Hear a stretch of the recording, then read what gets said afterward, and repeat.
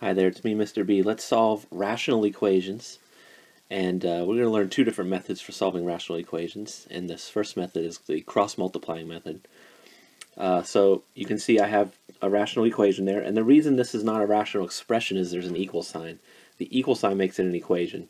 If I was just simplifying a rational expression, you could just say, okay, well, I have this rational expression, just ignore the equal sign and everything on the left. But if I just had that and I wanted to simplify a rational expression, then that's fine. We would factor across stuff out. But in this case, I actually have an equal sign, so I can actually figure out what x is going to be here. Step number one, are there two fractions separated by an equal sign? The answer here is yes. I have one fraction and another fraction with an equal sign between them.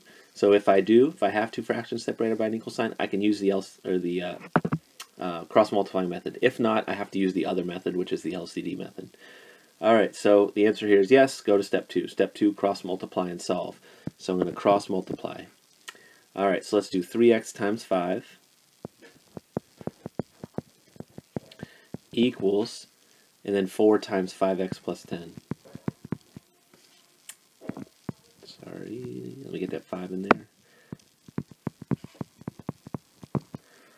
Okay, so I just basically have a regular old algebra equation now. So on the left-hand side, I have 15x equals, distribute 20x plus 40.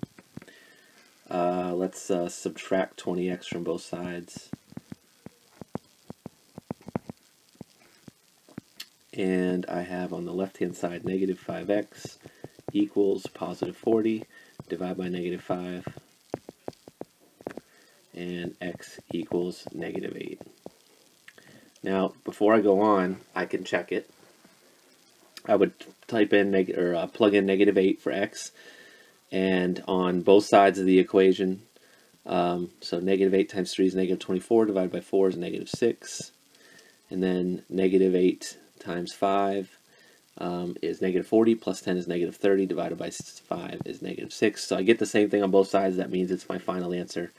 And the other thing we're going to have to check is to make sure that when I plug that in, it does not make either of these denominators equal to 0. Now, I don't have any x values in the denominator, so obviously that's not going to happen here. But I really need to check to make sure that my denominators do not turn to 0, because then the fraction becomes undefined.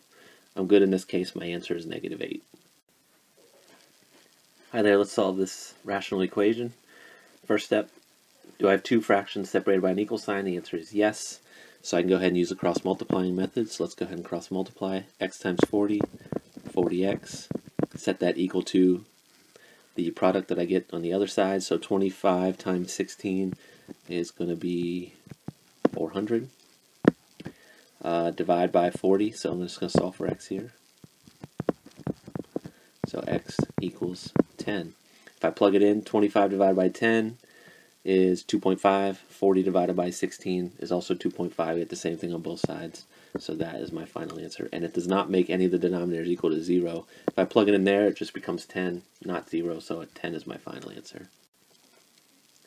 All right, there, let's solve the example 2 over x minus 4 equals x plus 5 over 5.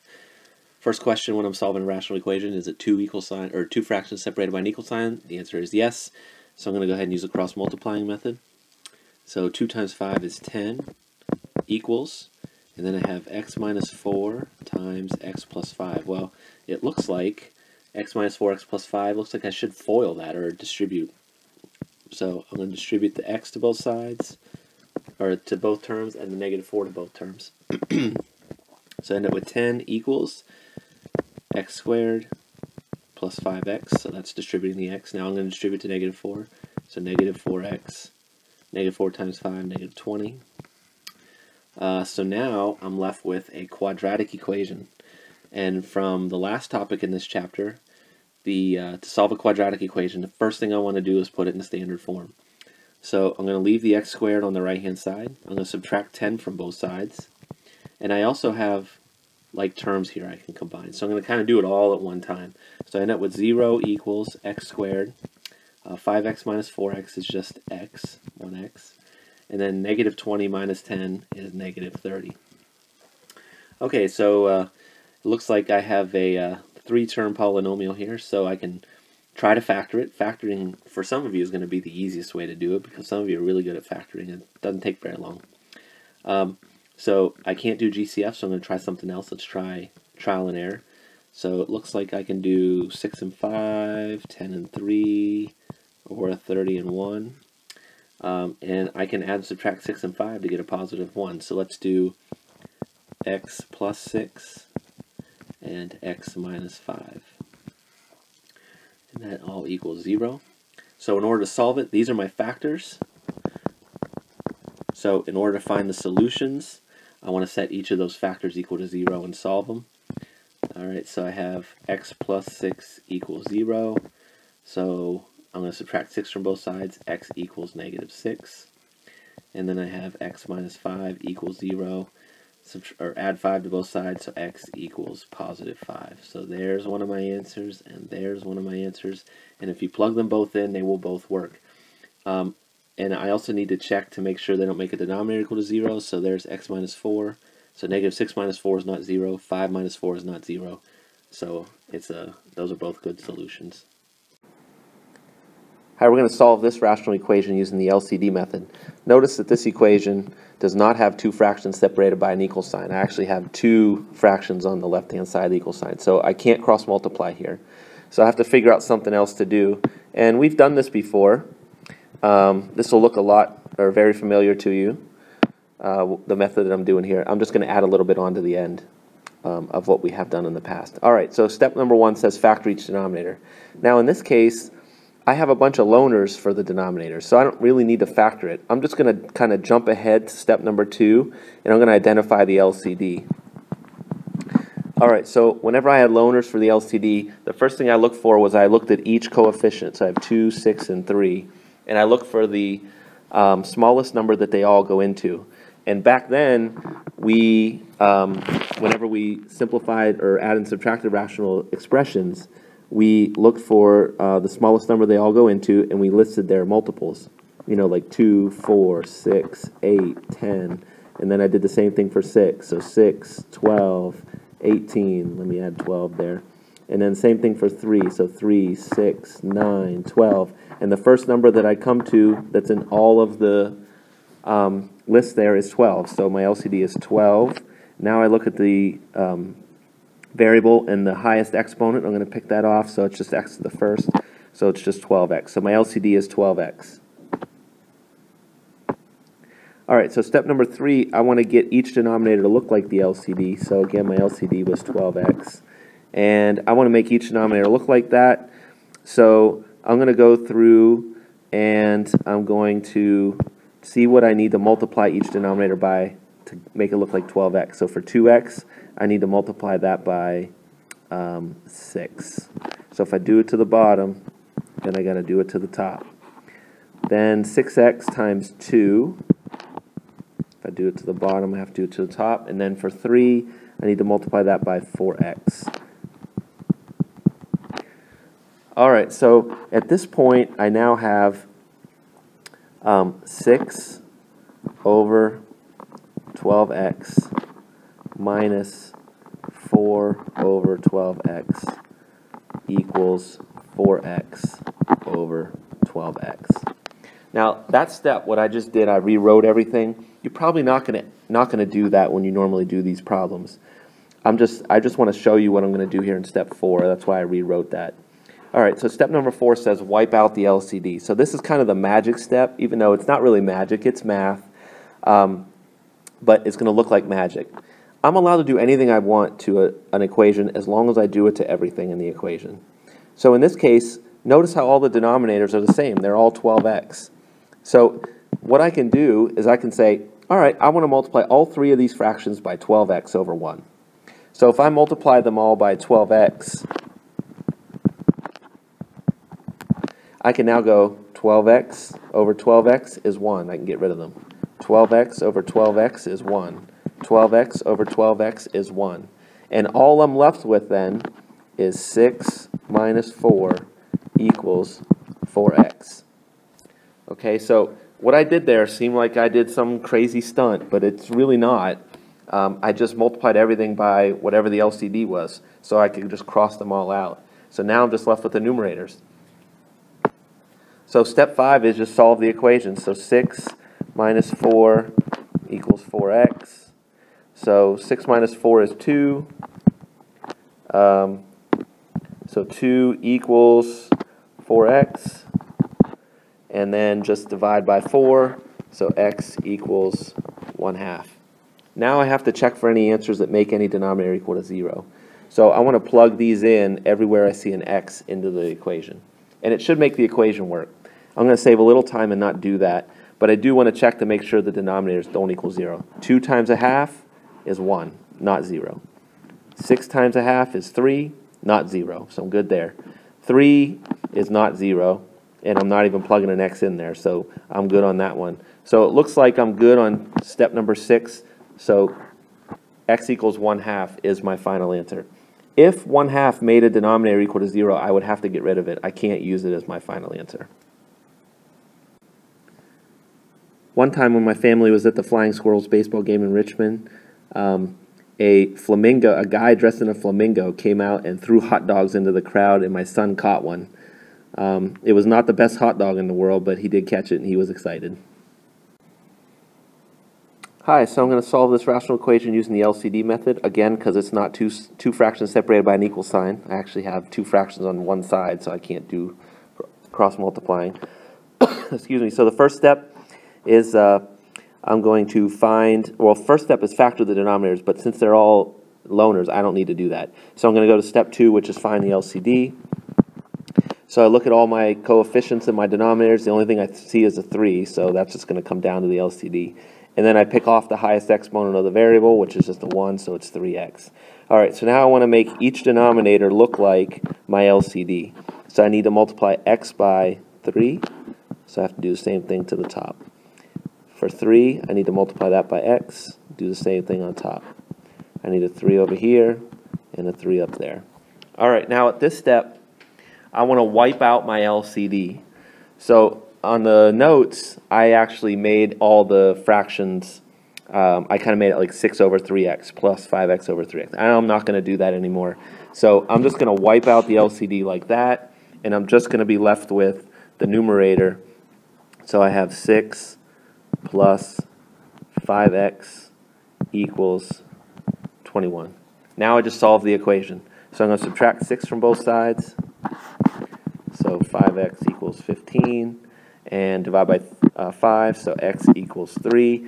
Before I circle my answer, I got to make sure that it doesn't make any of the denominators equal to 0. So if I plug 3 in, x is 3, so that's good. That one's good, and that one's good. I'm good, so my final answer is x equals 3. Hi, I'm going to solve the rational equation below with the LCD method. Before I get started, I can see the 7 right there, and I want to actually throw that over 1. I want to make that into a fraction. All right, first step, I want to factor my denominators. Now, in this case, I'm dealing with groups. Well, I can't factor x minus 2, can't factor 1, can't factor x minus 2. So now I can jump into making my LCD. So I bring down my whole first denominator. Now I look for stuff that I haven't seen before. Well, there's a 1. I can ignore that. And then I have an x minus 2. Well, I already have an x minus 2. All right, so now I can go ahead and make my denominators all the same. So I have x minus 2 on the first denominator, don't need anything. On the second denominator, I need an x minus 2, so I need an x minus 2 up top. And on the last denominator, don't need anything. All right, at this point, I can just wipe out the LCDs. So I can just go like this, wipe them out. Now I'm just left with the numerators, so I have 5x equals, now I've got to distribute the 7x, or the 7 to the x minus 2, so that's 7x minus 14 plus 10.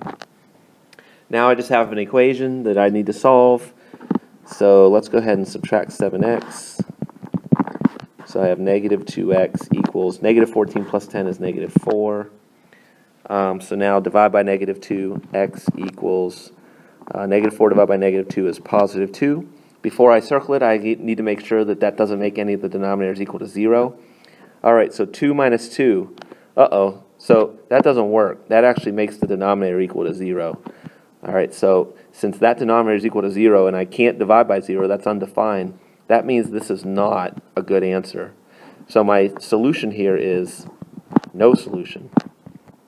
There is no answer that I can plug in there that would make that equation work. Hi, so I'm going to solve this using the LCD method. All right, step number 1, I want to factor the denominators. All right, well, the first denominator I can't factor, so I'll just leave it as x plus 1. Second denominator, I can factor that. That's x plus 1, x minus 1. That's difference 2 squares. And then I also have 2 over 1. Can't do anything with that denominator. All right, next step, I want to make my LCD. So I'm going to bring down the whole first denominator, x plus 1. All right, now I want to bring down anything else I haven't seen before. Well, I saw an x plus 1 already, so I don't need to bring that down. But I do need to bring down an x minus 1 because I haven't seen that. And then the 1 on the last fraction, I can ignore that. All right, so there's my LCD. So now I need to make each denominator look like my LCD. So I need an x minus 1 on that fraction. If I do it to the bottom, I got to do it to the top. I don't need anything on the second fraction. On the last fraction, I need them both.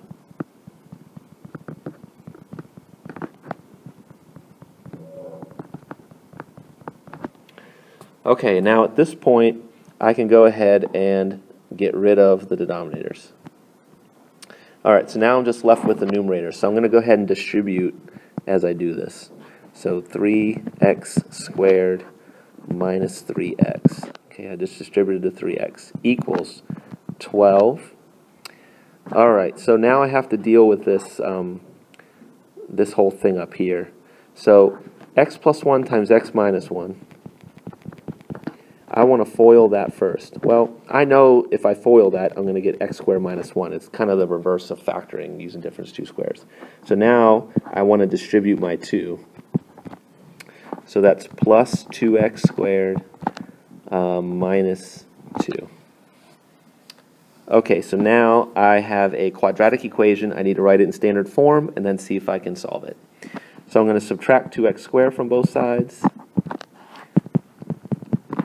So I have x squared minus 3x equals 12 minus 2 is 10. So I want to subtract 10 from both sides. So x squared minus 3x minus 10 equals 0. I'm going to try and solve this by factoring. So I have x minus 5, x plus 2. Those are my factors. I want to find my solutions now. So I set each of my factors equal to 0. So I'm left with solutions of 5 and negative 2. So if I plug those back into the original problem, I shouldn't end up with a denominator of 0. 5 plus 1 is not 0. Negative 2 plus 1 is not 0. I'm good on this denominator. 5 squared minus 1, not 0. Negative 2 squared minus 1, not 0. So I'm good. And I'm also good on the last one. So that means both of these answers are my final answer. So I actually have two answers here, 5 and negative 2.